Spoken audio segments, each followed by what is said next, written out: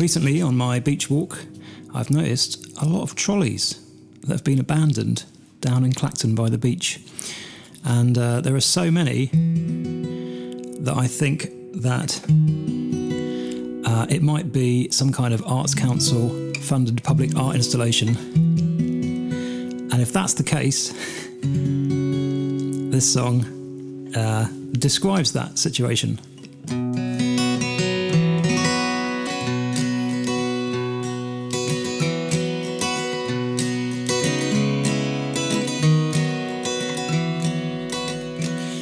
Each day I go and stretch my legs, stroll along the beach. Sometimes I get wondering if art is too elite. Recently I've noticed a brand new sculptural trend that I can't help but recommend.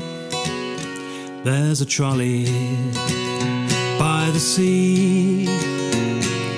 Has it been abandoned there by thieves?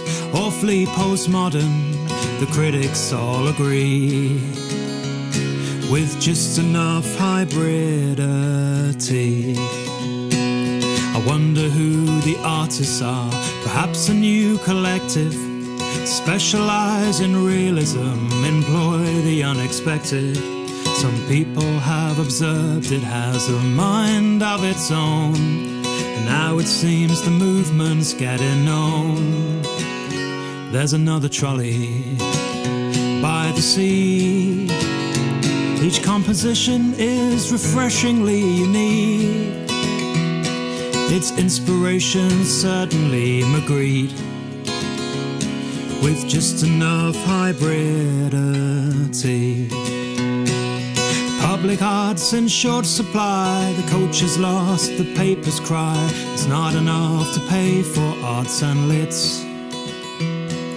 Well, it's an admirable ambition for the cost, £1 commission. Just think of all the demographic that it hits. We need more trolleys by the sea. They radiate such positivity. Crime and violence has started to decrease. It's impacting all the socioeconomic needs. What do we want? We want more trolleys. Where do we want them? By the sea. What do we want? We want more trolleys. Help to build community. You can keep Matisse and Larry. Van Gogh is too flowery, 'cause all I want's a trolley by the sea. We need more trolleys by the sea. Look, influencers gathering with speed.